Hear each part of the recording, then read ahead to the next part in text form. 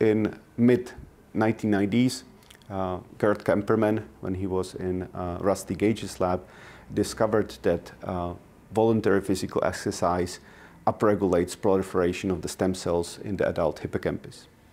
And this has been replicated many times, and it's one of the most natural ways how to upregulate generation of new neurons.